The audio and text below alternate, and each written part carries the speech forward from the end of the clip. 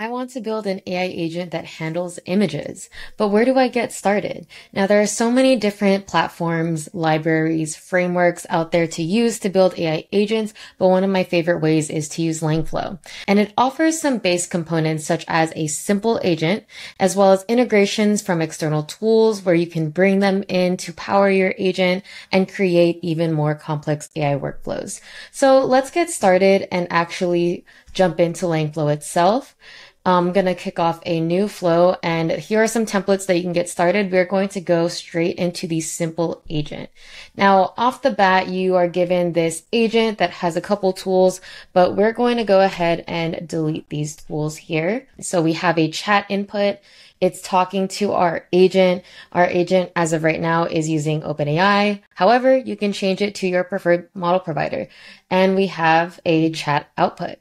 So I'm going to actually interact with my agent here and just give it a greeting in the playground. And there it is responding to me. We know the agent works. And now I want to build out my AI agent to handle images. So I'm going to bring in JigsawStack. JigsawStack is a bundle here in Langflow that provides a bunch of different tools and small models to help us and use as tools for our agent. Now, what is JigsawStack? They are a provider for custom small models trained specifically for specialized AI use cases. So here on their homepage, you can actually test out the different custom models that they have. So they have an AI scraper, object detection, web search, even translation, and more. And actually, each of these are translated here as components in Langflow. So what does that even mean? I can bring in each of these components and turn them into what is called tool mode, which allows me to use them or give to my agent as a tool. So here's the image pipeline that I'm going to be building. I want to bring in the AI web search tool. I'm going to bring in an image generation tool. So they have that here to generate images. I also want sentiment analysis, which is going to help us with analyzing some text. And then finally, I'm going to put in the text translate. So we're going to focus on the image generation piece and also the different abilities that we can use with JigsawStack. So you also need to bring in your JigsawStack API key. So create an account with your Google or any email that you're using, and right in your dashboard, it makes it really easy. You can just copy your API key and bring that into Langflow and store it as a global variable. And here you have your AI agent for handling images. So let's test this out. So I'm going to say, find me a foreign nursery rhyme in a non-English language. So here it is actually giving us that nursery rhyme. Now we can say, tell me the history behind this nursery rhyme. Find me links and references. So here it is. It's given us some origin, backstory. Great. Now what I want to do is I want to analyze the sentiment of this story, and I want to actually generate an image.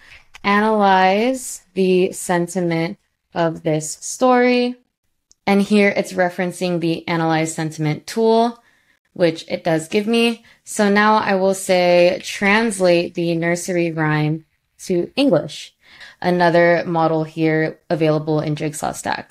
Finally, for the main event, we're going to actually generate the image.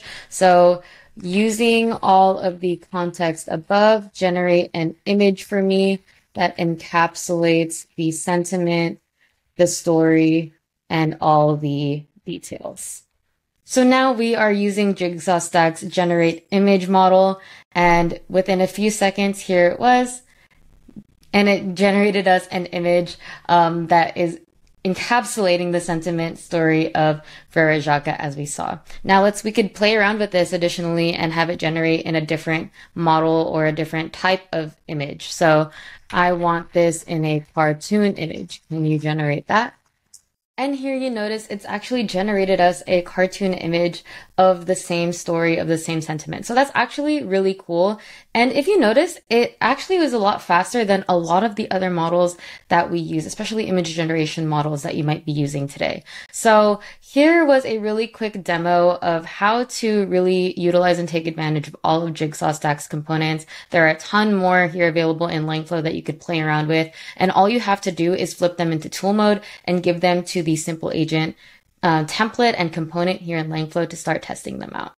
This was a quick overview of how to use JigsawStack and build an image generation pipeline, an image agent in Langflow. I'm super excited to see what you all build and how you use JigsawStack and Langflow for your projects. Thanks for watching.